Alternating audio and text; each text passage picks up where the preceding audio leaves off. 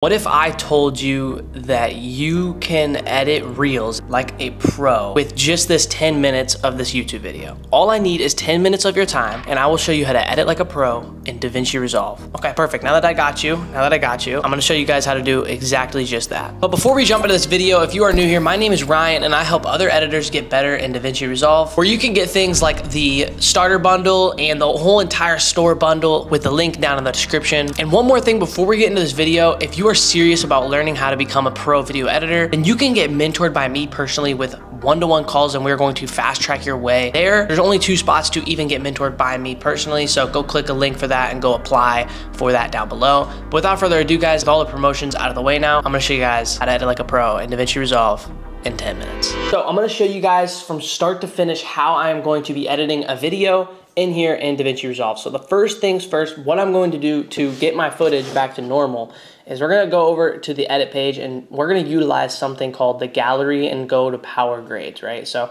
what I have here is a simple power grade that just transitions my footage back to normal.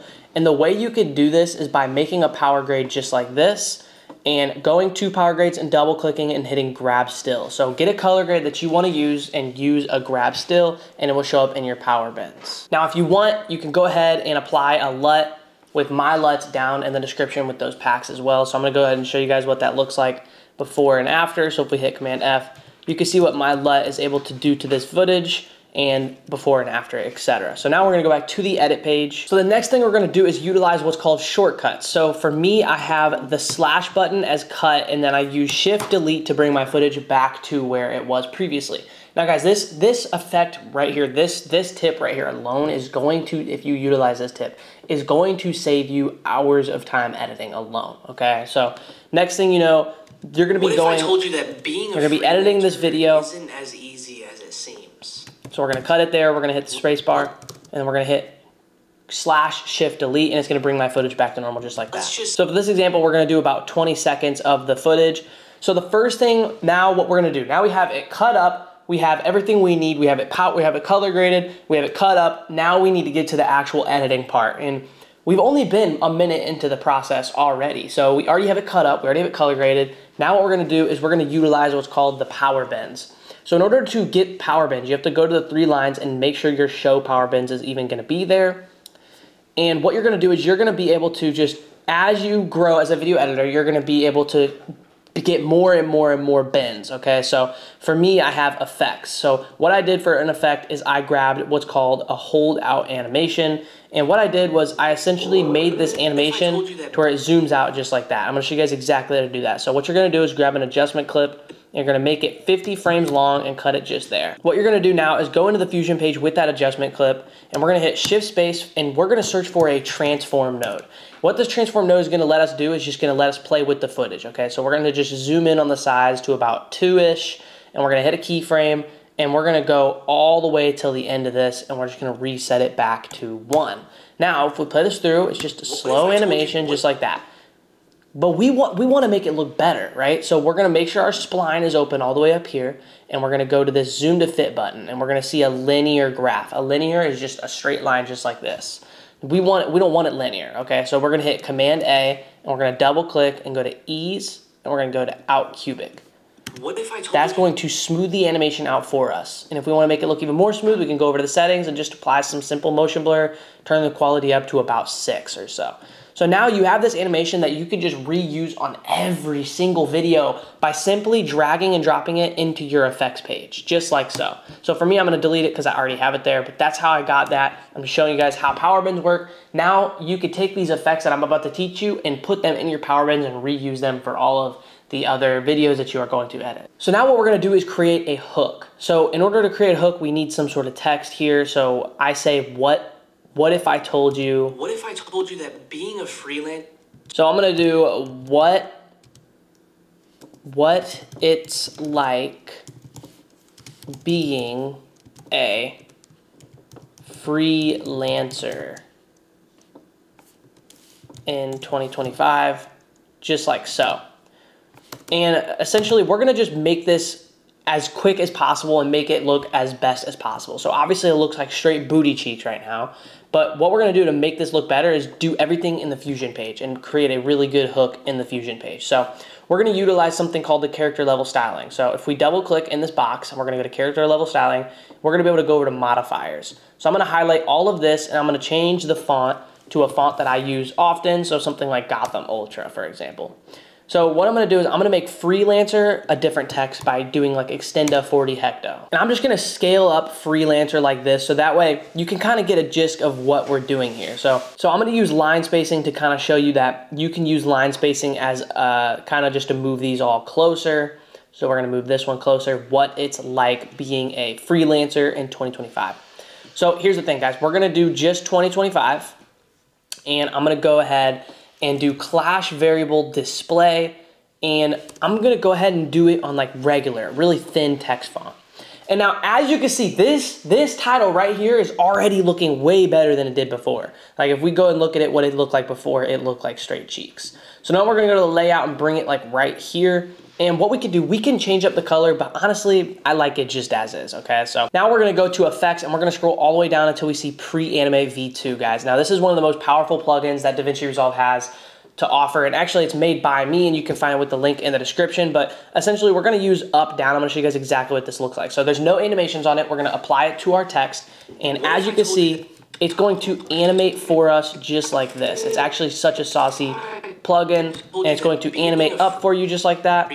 And also, it's going to wiggle around, and also it is now not only going to do that, but it's going to animate down for you as well, saving you hassle from any sort of animation. So that's what I'm going to be using. And then I'm going to go to the Essential Overlays pack, which is in the starter pack bundle. And we're going to go ahead and grab just like a simple vert transition. And we're gonna put this into the middle of our clip, and you can really use just any sort of screen transition, right? And then you just have that transition. Now we're gonna go to my sound effect pack and go ahead and grab a tape cassette effect that's in the pack. This is my favorite sound effect in the pack. We're gonna turn it down and turn the A2 to track mono. So now, let's see if we turn this up. Just like that, now it sounds super saucy and icy, right? Just say you get your dream clients, you get all the clients that you want, and you're making that 10K as a freelance. Clients, you get all the clients that you want, and you're making that 10K as a freelance video editor. And let's just say one of those clients out of the 10,000 clients that you want, and you're making that 10, and you're making that, and you're making.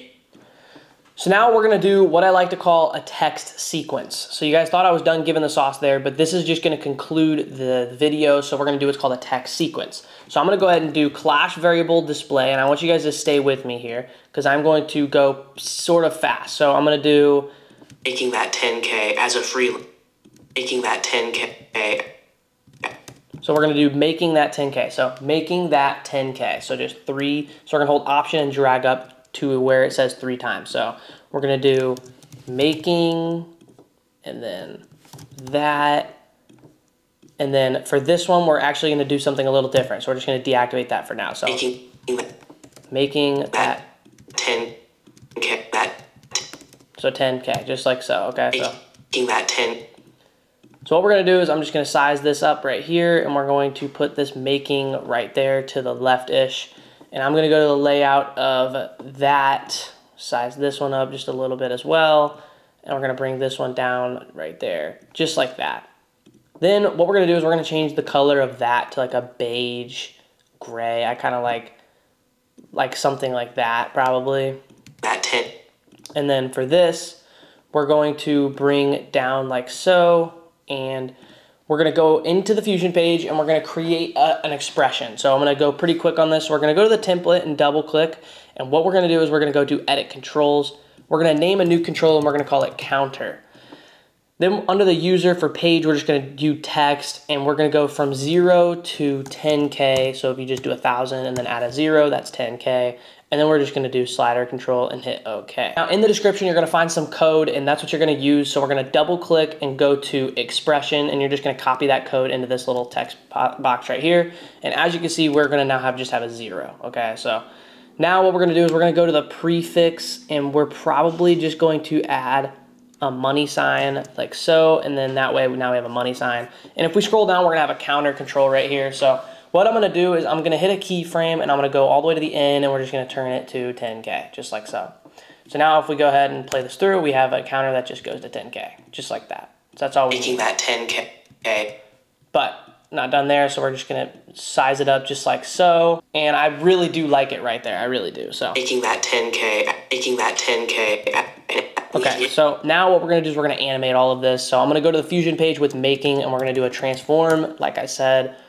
And I'm just gonna go over just a little bit. And we're gonna hit a keyframe, and I'm gonna go like 24 frames forward, and we're gonna go back to 0.5, and we're gonna hit zoom to fit, Command A, double click, ease out cubic, settings, motion blur, quality all the way up. I know it's a hard expression to do, but making that 10, making that. But it's worth it, okay? So now we're gonna go to that, and we're gonna do something very similar.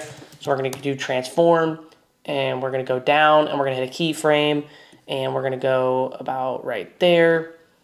We're gonna go 0.5 again, zoom to fit, all this stuff, guys. Super simple animations that you guys can do. So now if we'll put it through. Making that 10K, making that 10. Okay, it looks really nice. So I'm gonna hit a compound clip on this that.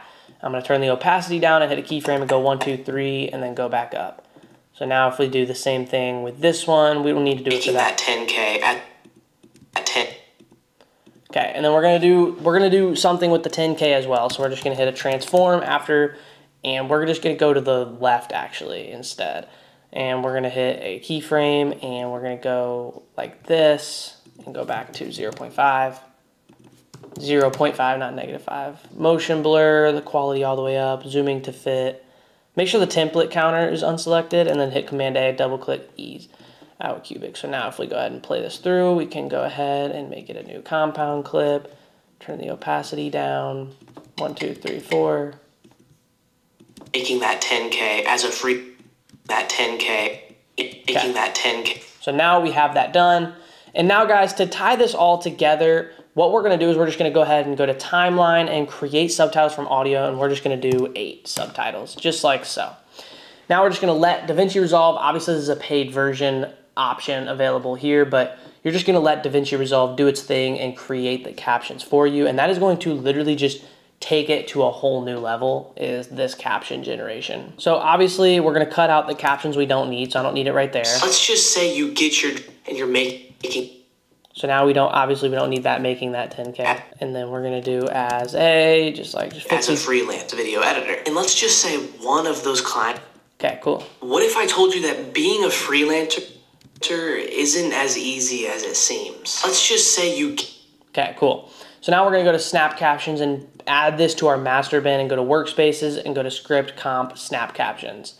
And we're gonna have a lot of different options to choose from just because these are the options that I was able to make.